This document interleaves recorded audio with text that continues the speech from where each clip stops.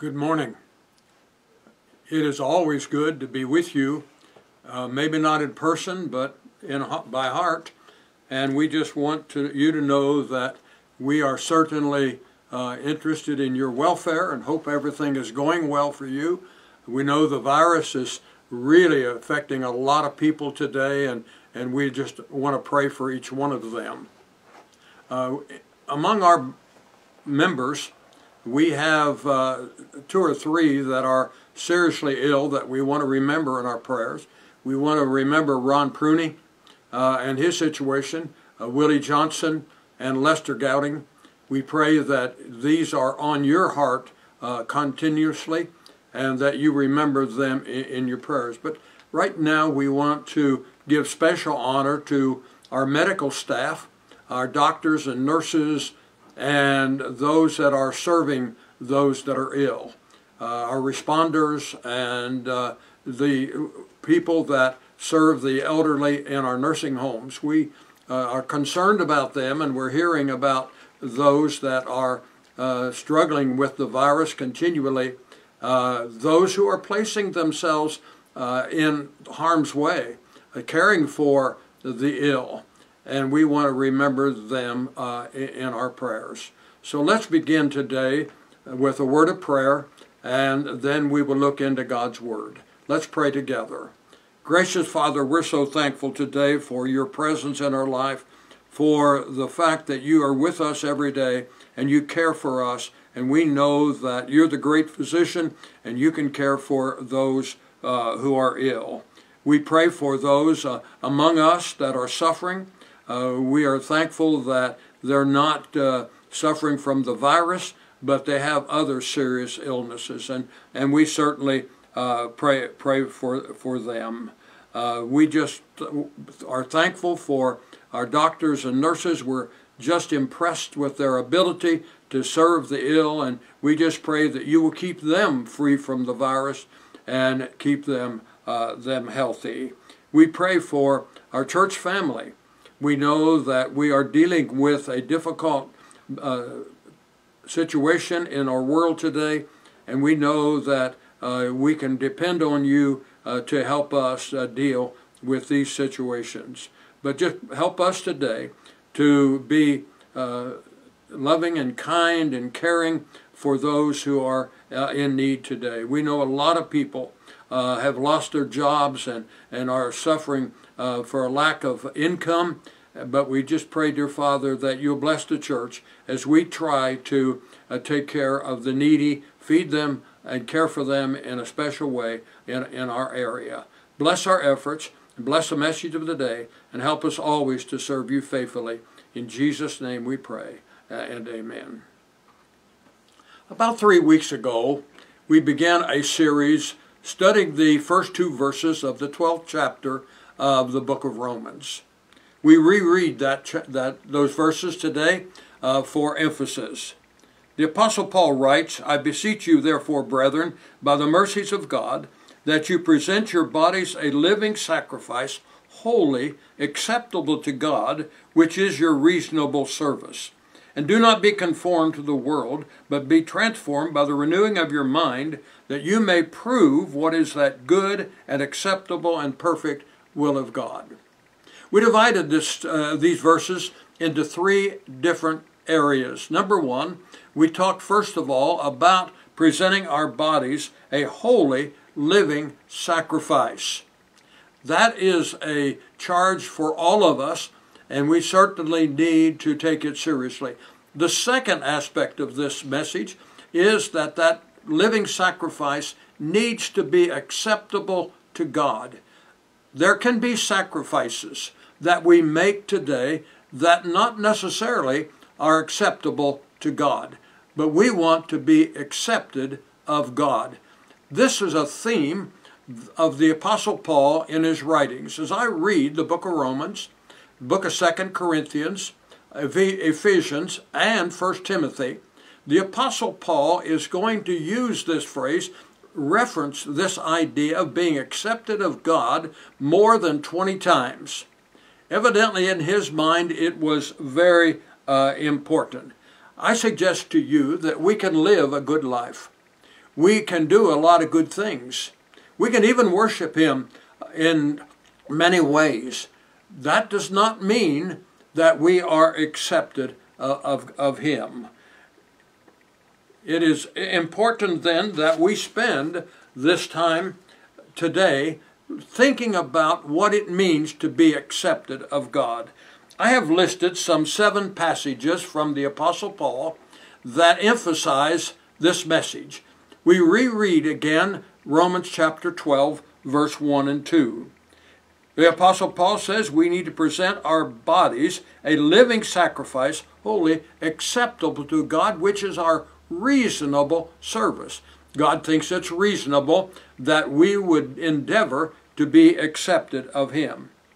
In chapter 14, verse 18, the Apostle Paul, as he talks about helping the weak brother and making absolutely sure that we do not offend our weak brother, weaken his faith, that we are responsible in serving him and strengthening his faith, the Apostle Paul ends that verse by saying, "For he who serves Christ in these things is accepted of God and approved by man." To be accepted of God is important. And that's what I think we need to focus on as we think about our relationship with Him. In Romans chapter 15, verse 16, the Apostle Paul was talking about his ministry, the goal of his ministry, the purpose of his ministry. And he simply says that he does not want his good to be evil spoken of. And then he says, for he who serves Christ in these things is accepted of God and approved by man. Isn't it wonderful that we can be accepted of God? Our life, our worship, our service can be accepted of God. Going to 2 Corinthians chapter 5 and verse 9, the Apostle Paul talks about the struggles we have in life. We live in an earthly tabernacle. And one of these days, this earthly tabernacle is going to be done away. But we have a building with God. And we are struggling, laboring every day to be able to obtain that building of God.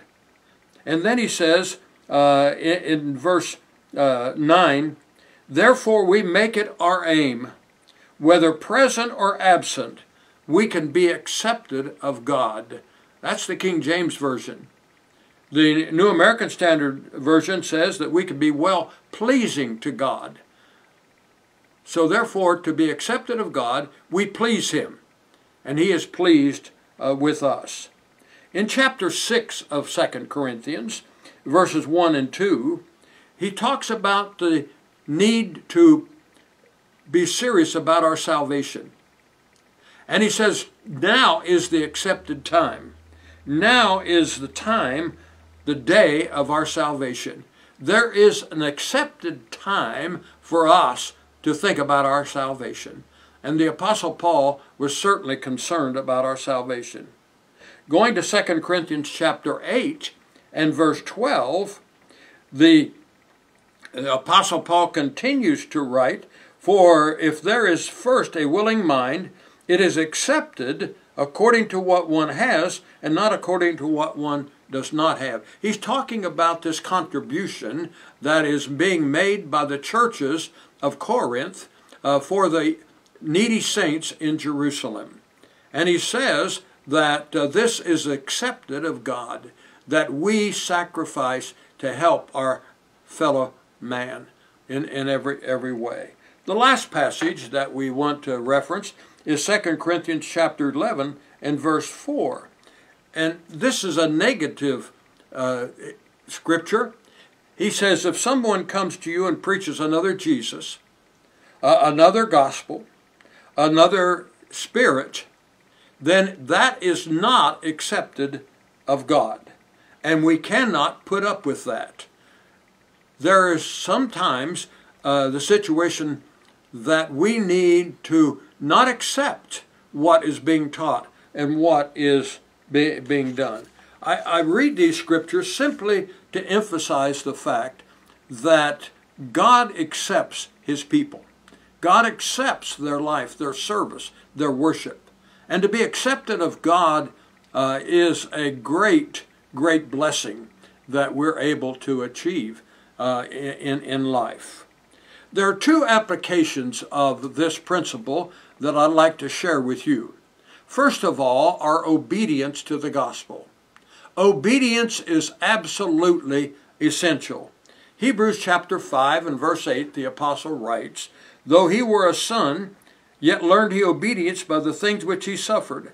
And being made perfect, he became the author of salvation to all those who obey him." Jesus died on the cross and offered salvation. His grace is offered to all of us when we obey him. That gives us some responsibility, some grave responsibility. In 2 Thessalonians chapter 1, the apostle is trying to instruct the congregation in Thessalonica that the Lord is going to return. And the Lord, when he returns, he's going to punish those with everlasting destruction for the presence of the Lord and the glory of his power when he comes to be glorified with his saints in those days. There's two groups of people, he says, that are going to be punished in that day. First of all, those who do not know God. And secondly, those who do not obey the gospel. Obedience of the gospel is absolutely essential to our salvation, and we need to remember that continually. In Matthew chapter 7, verses 21 through 23, our Lord himself makes these statements. "Not everyone who says to me, 'Lord, Lord,' shall enter the kingdom of heaven, but he who does the will of my Father which is in heaven. Many will come to me in that last day and say, 'Lord, Lord, have we not prophesied in your name? Have we not cast out demons in your name? And have we not done many wonders in your name?' And then Jesus says, 'I will declare to them, I never knew you. Depart from me, you who practice lawlessness.'" Just preaching, just serving, just worshiping in our own way is not sufficient to please God and to honor him and be accepted of him. We must do his will. It is easy, and here's the point that I want to make. It's easy for us to obey what we think is the commands of the Bible. We think that we are right because we do some things that is authorized by Scripture. In the Old Testament, God's people became unacceptable. You read the book of Leviticus, and you begin to keep in mind all of the commands that were given to the people of Israel. We become very, very confused as we read all of these commands. The rabbis of the Old Testament tried to make it simpler for the people, and so therefore they codified these laws. There were 613 laws that they understood that person had to obey. What happened was that people began to think that there were certain laws that were more important than others. Their sacrifices, the circumcision, and their feast days and what have you. And the people began to observe those laws as a ritual. And they become meaningless in their life as far as drawing them closer to God. And we can do that today. We can obey what we believe are laws of God, and at the same time not have a relationship with God. We can come to worship every Sunday. We can read our Bible.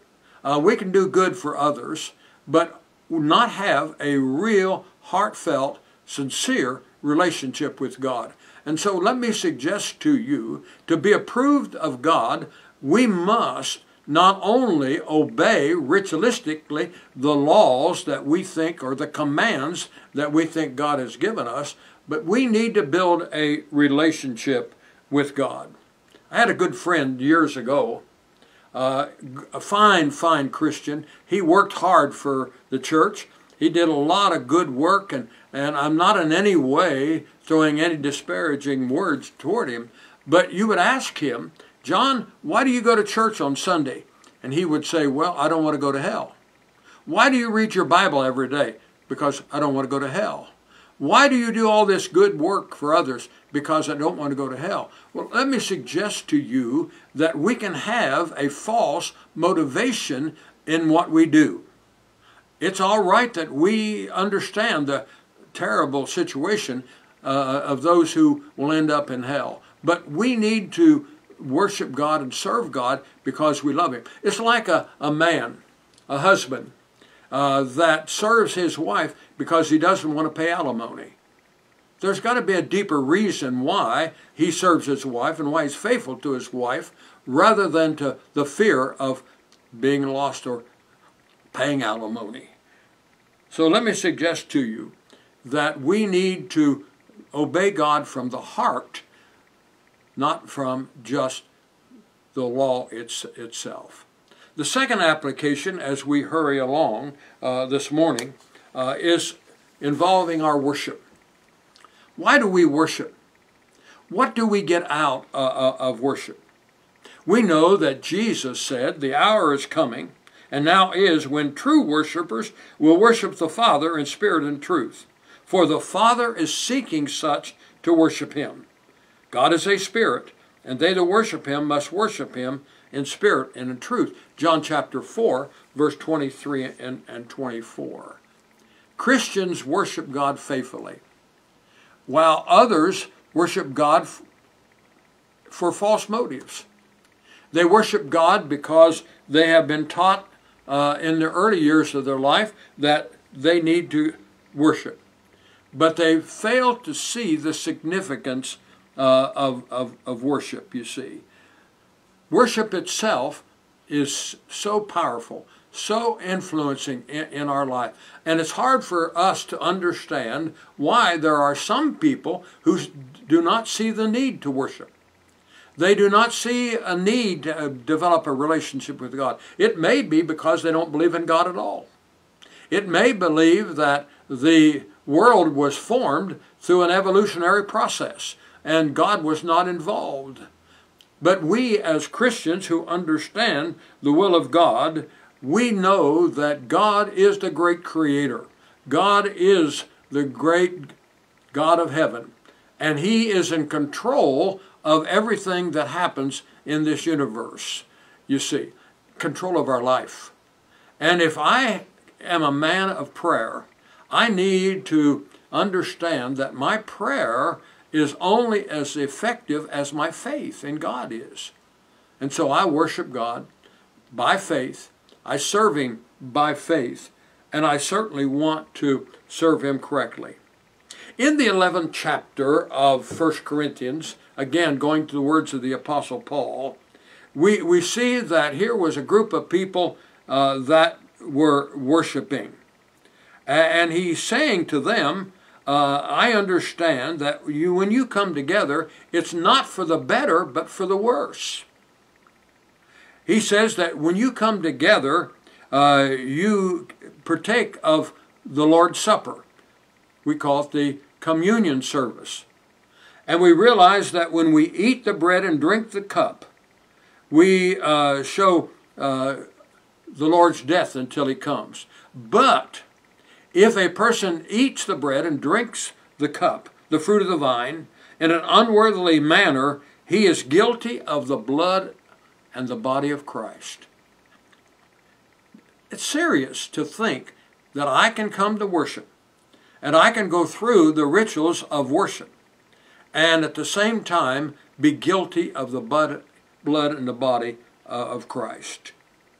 He says in verse 29, he who eats and drinks in an unworthy manner eats and drinks judgment to himself, not discerning the body of Christ. The King James Version says that we eat and drink condemnation to ourselves. And then in verse 30 he says, for this reason many are weak and sick among you, and many sleep. To be sick spiritually today is to be unacceptable to God. And what the Apostle Paul is saying, that when we worship, if we do not have the right heart, if we do not have the right spirit, if we do not have the right mind, we can eat and we can drink from the Lord's Supper, the fruit of the vine, the communion service, and be guilty of the body and blood of Christ. That's serious. And we need to be very careful. In Acts chapter 17 is a good example of this. The Apostle Paul had come to the city of Athens. And he says, as I was observing your rituals, your worship, your service, I saw that you worship many gods. You're very, very religious. And as I passed through your city, I considered the object of your worship. And I found that you worshiped the unknown God. The God that you do not know, that you don't understand, I'm going to present to you. He is the God that made the world and everything in it. He does not dwell in temples made with hands, but he is worshipped, not with man's hand, but from the heart. And then he says in verse 30, truly these times of ignorance God overlooked, but now he commands every man everywhere to repent, because he has appointed a day in which he will judge the world in righteousness by the man whom he has ordained, and has given him assurance of this to all, raising him from the dead. Let me suggest to you that God is aware of our worship. God is aware of what we worship. And we need to keep in mind as we worship what it means to be accepted of God. Just because we're worshiping does not mean that we are accepted of God. There are many things that have been introduced into worship in the religious world today. These things have been introduced because they're pleasing to man, without ever accepting or even considering the fact that are they accepted of God. One of the great, rules that we need to follow in our worship, and I don't like to call them rules, they're just practices that we have accepted, is that everything we do in worship, everything we do in life, everything we do in obedience to the gospel, we need to keep in mind, is this accepted of God? If God accepts it, then it's okay. But if God does not accept it, then we should not be practicing it. And we can learn from the scriptures what God accepts and what he does not accept. And to worship unacceptably to God is going through a service that means absolutely nothing to our life. In fact, it is the very thing that will lead us away from God. Now, there's two or three things that I think we need to consider in closing to say today. Number one, is my heart right in the sight of God? When I come to worship, do I really diligently work to make sure that the worship is meaningful in my life? Am I worshiping God in the Spirit? Jesus said that those who worship God must worship him in spirit and in truth. The truth is revealed in God's Word, and it's very simple for us to understand. The Spirit then is involved in what we are doing from the heart.